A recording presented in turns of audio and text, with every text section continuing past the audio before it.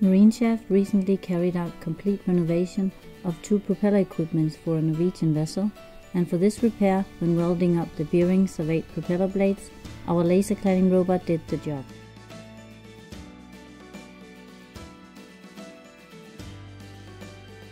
Laser cladding is carried out with a robot, providing us many new welding options.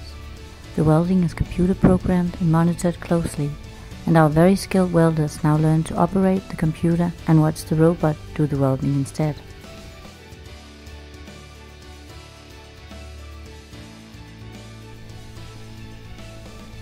Laser cladding is a very accurate welding method, and the heat effect is only 1/10 compared to traditional welding, and it requires no post-weld heat treatment. This saves us, and most importantly, the customer, time and money. Laser cladding enables us to weld components that is normally not accepted by the classification societies.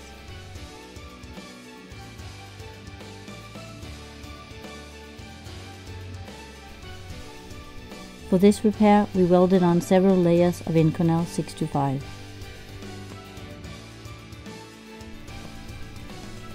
After welding up the bearings, we carried out the machining.